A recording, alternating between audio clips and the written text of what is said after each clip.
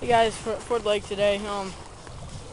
So far I haven't made a video in the beginning right now, so I'm just kind of talking. I've caught about 6-7 fish now, so they're biting. My left rod is getting some hits. I've been using a pop-up boilie today on one rod, banana and cream. It is working great. The pop-ups are working great. I've been dipping them in the strawberry dip bait for boilies and then casting them out there.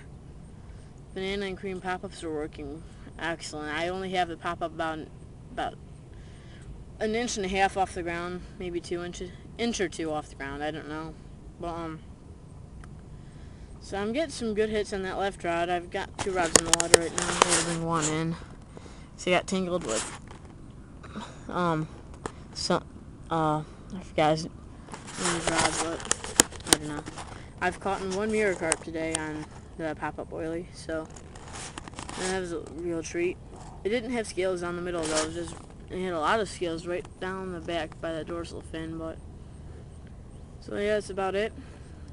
Fishing's really good today. I mean, it's great. You're getting fish fast, and I'll show you the left rod. I mean, it's really getting hits. That's the one with the boilie on it. Yeah, actually, a fish might be on that. It might only be swimming toward me or not moving. Yeah, I need some dropbacks for here though. Dropback indicators. I'm buying those. I actually got some new rod rests in the back because the guy from the Little Dipper traded me for my old ones because he's gonna sell those old. He brought like 3 extra for me. Oh, there we go. Hey guys, we'll just caught a nice mirror carp. I'm not gonna weigh him. He's a little bit smaller, but yep. So it's my second mirror carp out of Ford Lake. Got him on a banana and cream pop-up boilie. So yeah, this is a really nice fish. Just love feeling them. These 2 tiny scales right there. And they've got all these little ones. Okay, we're gonna release him. The sling's over there, so I'll just release him in the net. Hey guys, I'm back. I stopped recording because I got that carp on. Well, that turned out to be a mirror carp, so happy with that. It's been about 40 minutes since I caught that carp. Actually, I got a carp on within 2 minutes of casting. That's all I'm going. Right now they have a carp on over there. They just got him. I think it's a nice one. So, just casted the right one out. Okay, hopefully we'll get some more. It's been a great day so far, I'd have to say. A lot of carp. I'm going to go check out their carp over there right now. So, see you guys later.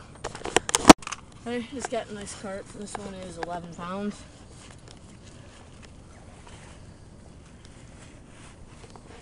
It's a pretty chunky fish. So that's my fish. He'd probably only reach about 8 if he wasn't so fat. Hey, just got another fish. This one's 15.3.